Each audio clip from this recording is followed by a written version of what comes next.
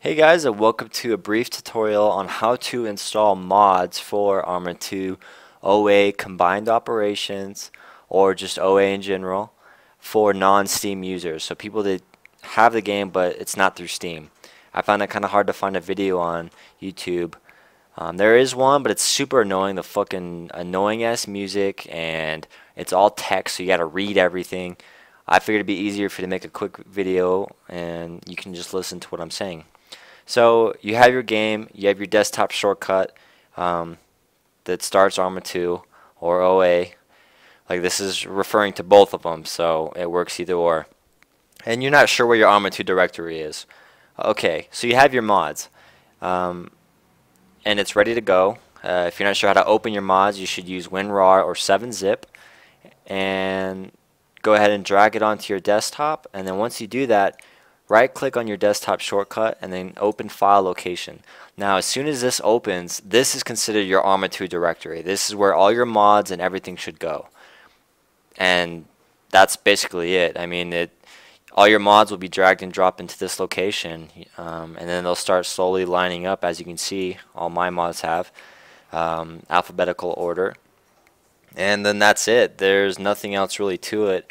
If you're not entirely sure on how the mod goes, then a mod consists of about 3 folders. You have the actual mod name, mod folder, and inside that folder you're going to have an add-ons and a keys folder. And like I said, if you got a mod and it just is the files like this, you have your buy sign and your PBO, and you're like, okay, what the heck, what am I supposed to do? Very easy, very easy. All you have to do is make a new folder, and we'll name it whatever, example.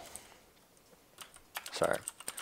Example, that's our mod name. Now, the first thing that's important about these mods, make sure you have the add symbol. If you don't have the add symbol, the game's not going to understand, or it's not going to register that, oh, this is a mod, I better do something about this. It's just not going to pick up in game at all. So first things first, make sure you have that add symbol, and then you can name it whatever you want. I always name them something that helps me understand or remember what kind of mod it is, because sometimes the authors name it some funky names and you're like, what the hell is that? I've had over 200 mods at one point. I just named them whatever the author named them, and it was really hard to find or even look for the mod. So I always find it's best to name it something that you'll remember what it is. So once you got that done, you want to open that folder up, and you want to make a new folder, 2 preferably. One's going to be your add-ons folder, so go ahead and make a new folder called add-ons, and then make a new folder again right next to the add-ons folder and call it keys. Now all your PBOs and your buy signs will go into your add-ons folder, and then all your buy keys, like so, anything that says buy key, and don't be alarmed if your mod doesn't have a buy key. That's normal. Some mods don't, some do, but your buy keys all go into your keys folder. So just do that. I've also seen people that make add-ons and they don't even make a keys folder, and they just leave the buy keys out with the readme file. And that's it. That's your whole mod folder ready to go. Then, like I said, you just drag and drop it into your area like so, and it's ready to go. Once you get into the game, the start menu, you're probably wondering, what do I do now? You just go to your options or your expansions, and then click on that, and then enable all the mods from there. It's going to ask you to restart your game. Once you restart your game, your mods are going to be enabled and ready to play.